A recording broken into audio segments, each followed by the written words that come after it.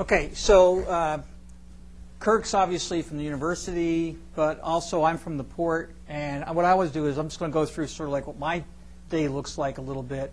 Not as quite as thrilling as Kirk's because we have a little bit of a perimeter versus the bump in the internet, which is the U, okay? But the fact of the matter is if you think about it, the port, we manage the seaport, we manage the airport.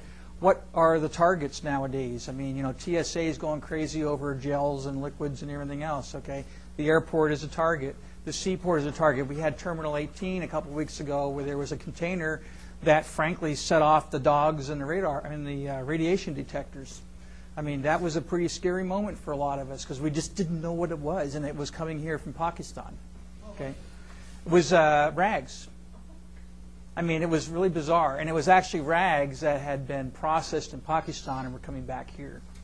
But the thing is we still hadn't figured out because they weigh it and they take a look at it. When you said the dogs were set off, you didn't even blow up. They started barking. Yeah, they did. So this is kind of like this is part of my job description, and it's very eclectic from standpoint, but also this causes me to basically, every time I look at something in my email, immediately I'm just like, you know, thinking through my list as well as Kirk's list. So information and computer security, and there is a difference. There's a huge difference. Right now, I can go through and look at somebody's wastebasket, or right now we're moving a facility at the airport, and I looked in their dumpster they have for all these papers, and I just kept on looking, going, I don't want to look. I'm so afraid I'm going to put my hand in there and pull out a contract or pull out some document. But that's the way I'm thinking. That's what I always try and do. That's a protection issue. Because Danger Jim Foreman and all these guys at King and everybody else, they do the same thing. But they're looking for ways to knock us down, to hurt our reputation. Business continuity, continuity of operations, or COOP. It's a new phrase. Disaster recovery planning. I know Kirk is lucky here at the U because he doesn't have this as a yoke, but I've got a huge yoke here trying to basically work on this. Lots of really exciting work. There's plenty of interesting issues. But what happens is when I do these two things in particular, I become the paid professional paranoid. And I sit there and tell my boss, and I say, let me tell you what I'm worried about today when it comes to business continuity. What do we do if? What do we do when? What do we do if this happens? What do we do if we have to evacuate Pier 69? I mean, it's got nothing to do with computer security, but it's basically part of this role. And then I've got to think about all these documents and all this information. What do we do with it? Privacy issues, huge deal, getting bigger all the time. And especially, I have an interesting challenge at the port because people are saying, well, gee, I work for the Port of Seattle. We're a government agency. If they have a FOIA request, Freedom of Information Act request against us, it's simple. We just give them everything. I said, time out. You don't give them my Social Security number. Okay, I'm not going to let you do that. You don't give them my credit card number. I'm not going to let you do that. Oh, gee, I never thought of that. So that's the kind of mindset, culturally, you have to kind of like massage and get down.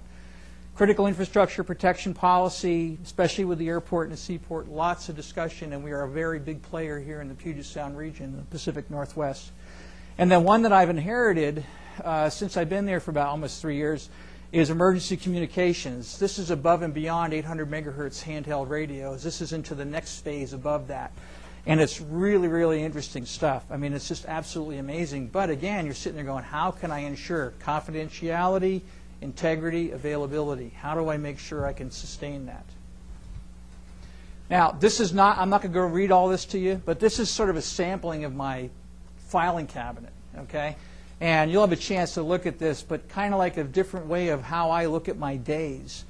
Administration, classic administration. Budgets, I don't know why I put that there. I don't have one. Forget about that, yeah. Audits, you know, we have Deloitte, the state, other people coming to visit us. Policies and procedures, all sorts of activity. Cell phone disposal, let's worry about that. Responding to the state law. Security management, I have a security strategy, and I'd highly recommend that you take a good hard look at this wherever you go back to work or where you're working now. Get a strategy in place. You will find it extremely helpful later on when you're trying to sit there and go, gosh, I'm overreacting or am I underreacting? How does this fit? And Kirk's actually got a really nice list here towards the end of this talk. I keep a top 10 list. I try and maintain metrics in a dashboard to show off to management, you know, what our temperature is today. I'm on a whole bunch of different committees. I'm on for emergency communications. I talked about that. Technology issues, even though it's not first and foremost, I am actively involved in almost all these selections as far as we're going to change our firewall vendor, we're going to change our antivirus, what are we going to do here? We're bringing in new trios, BlackBerries, and PDAs, what do we do about that? And it's been interesting, the longer I get there, the more I'm asked for my opinion. That's the great news, but on the other hand, it just takes my day and extended another 4 hours maybe, or my in-basket. Employee awareness, a huge issue, first line of defense. I try and do brown bags. I did a brown bag this week on cybercrime, and was really interesting some of the feedback because I was afraid it was a little bit too high over people's heads. But there were some great questions coming back about how they've seen issues at home and issues at work that I hadn't even been aware of. And then business continuity.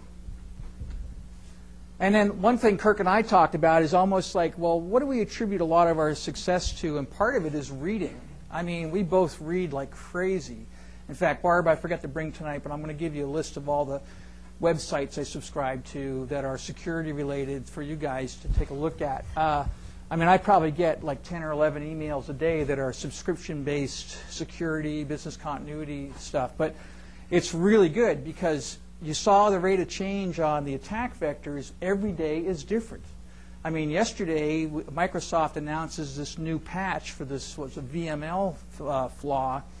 And when did we start talking about VML flaw? About a week ago, I think. So it's just boom. And once you saw the patch, I'm on top of our patching people saying, what are you doing about it? Are you getting it out? Are we taking care of this? It's like you got to stay on top of the reading. And if you don't like to read, you might be in the wrong job, especially for this class.